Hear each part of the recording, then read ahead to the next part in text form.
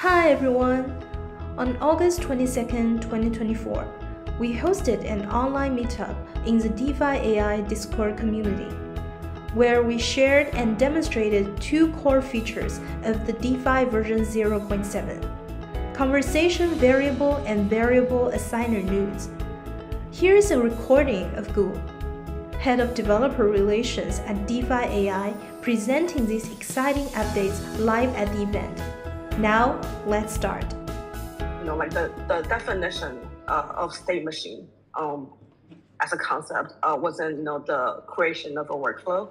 And I think from programmatic perspective, state machine is a really widely used paradigm that, all developers are really familiar with in terms of thinking about application development and management, because it gives really great clarity to the different scenarios that you encounter when you execute something as complex as a workflow.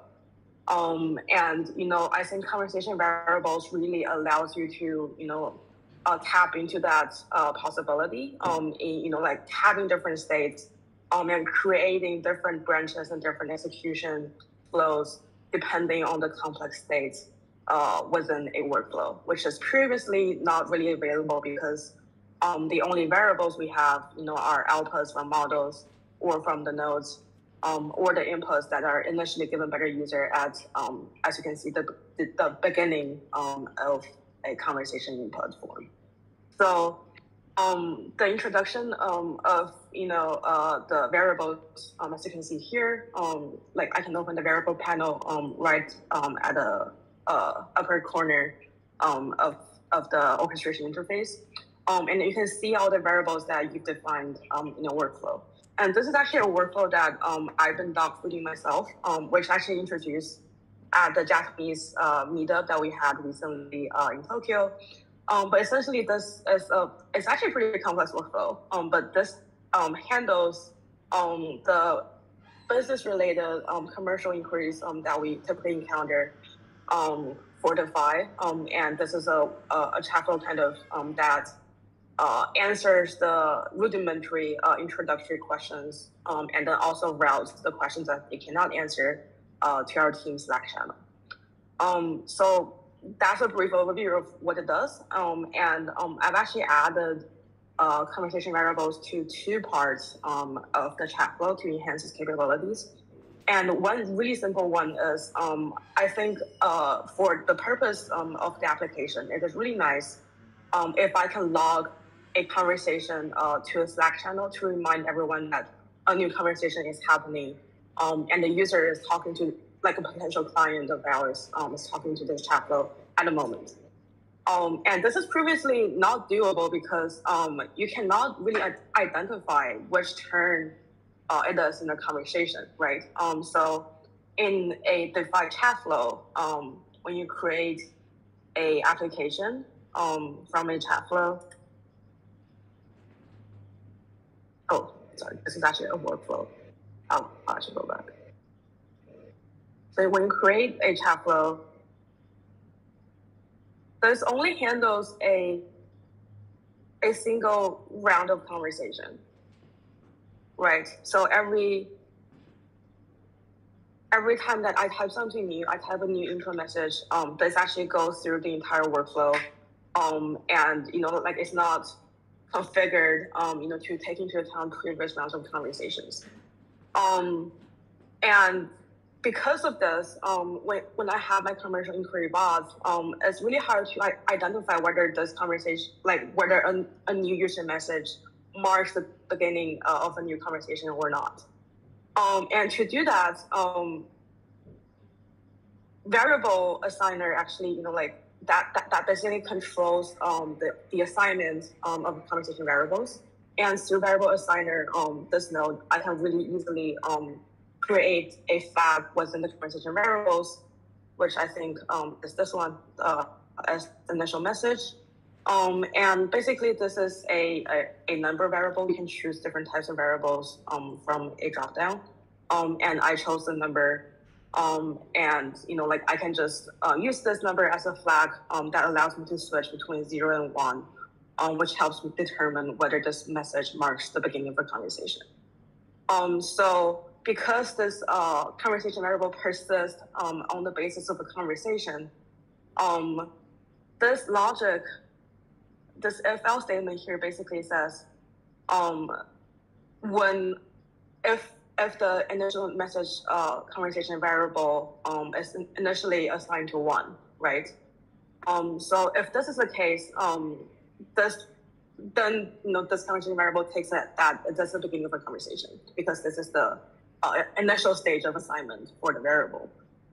Then that does a logging of the new conversation to our Slack channel, and it also turns off the variable by giving me a new assignment.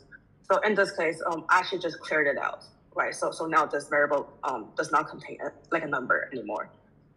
So the next time, in the next round of a conversation, in the next round of messaging within this conversation, then now this as initial message conversation variable will no longer be 1, and you will not enter this flow of if else.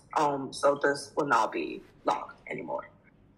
So that's a really simple case of controlling the state or the branching of the workflow execution by assigning variables and determining the state of the workflow and the state of the conversation based on the combination of one or more variables.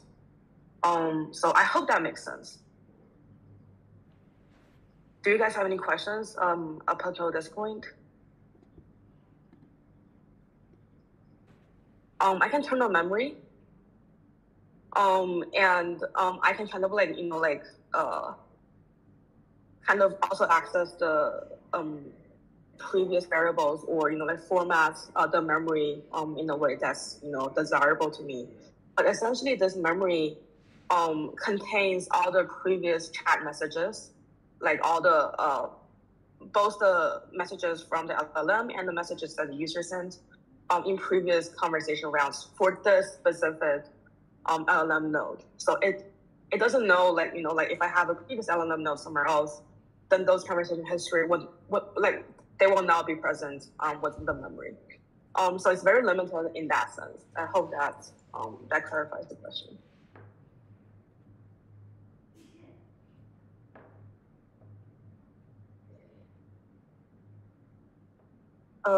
How previous answer questions are assigned. What do you mean the previous? It's the previous answering questions are assigned? Can you maybe ask this question in a different way? I don't think I'm getting this question, Zoe.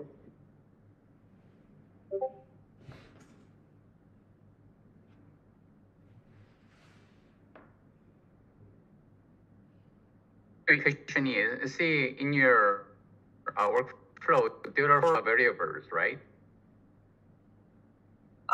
Right. So I will get to that in a moment. Okay.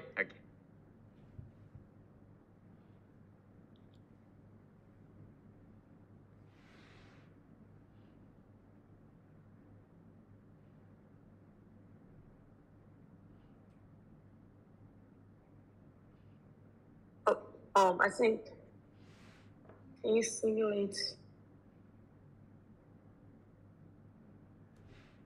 Yeah, so this is actually doable. So we offer something called, workflow as tools. So if I open the tools panel, there's actually a workflow, tab, or you can see all the workflow that, you or your team members have configured as tools.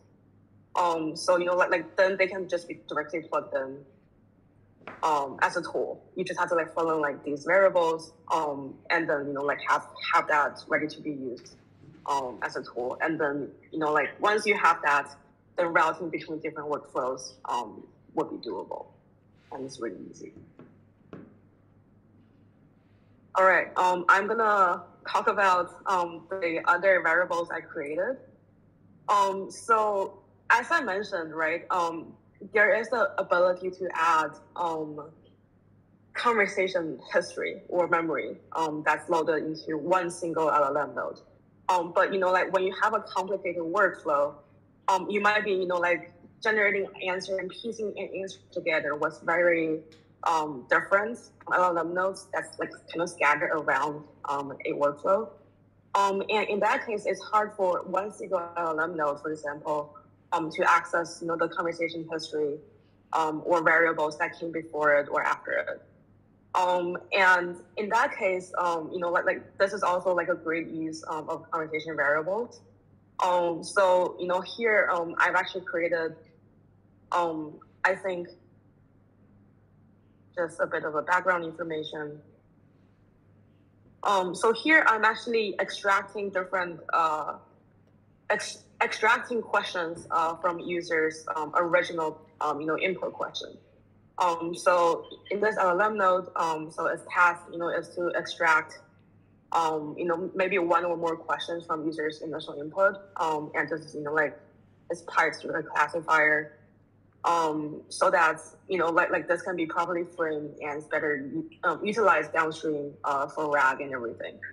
But long story short, I think like in a conversation scenario, I really like like this node to know maybe the question, right, that came before it. So in a scenario where like I'll just quickly do some input. So I might be asking things like, oh, tell me what is Dify's enterprise version.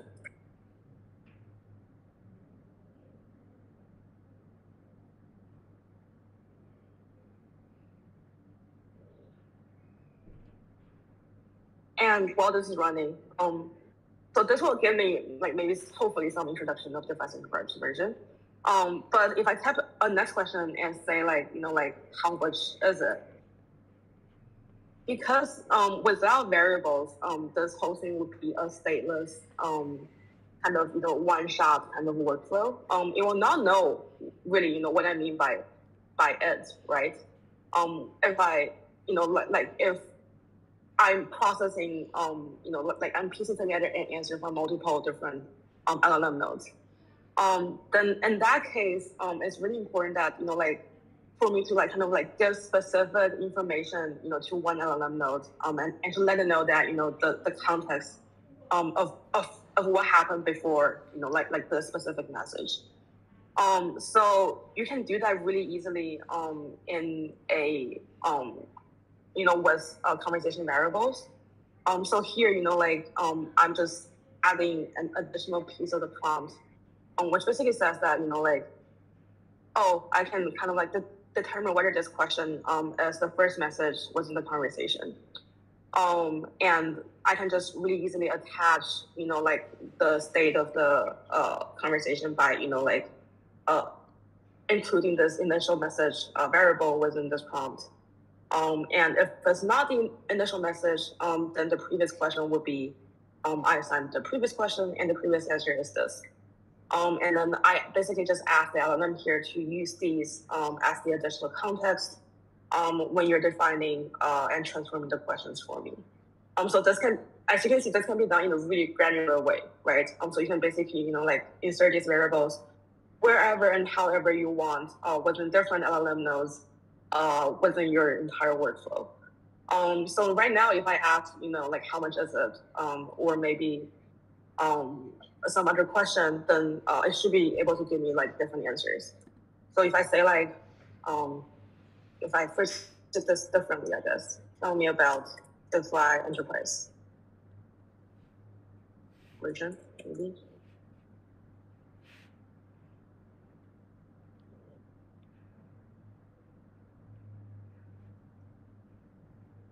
Now it actually gives me something. So yeah, so basically like this is a introduction of our enterprise version's main features. It gives me a price listing and also gives me some other information that's like maybe relevant to my decision of purchasing this. So this is like background information on the device company. And as a customer, I might want to ask something like, I don't know actually, how much is actually included? Maybe can I try it out before buying? So now you should be able to know what this it is actually referring to.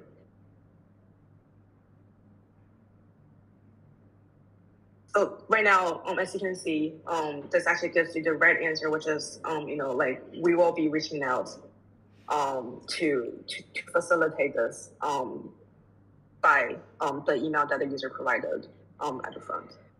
So yeah, so this is basically, I think, like hopefully that gives you some inspiration as to using conversation variables. And, I think this is a really fun feature. And, like I think it can be utilized in a lot of different creative ways. So I hope that you all go and have fun.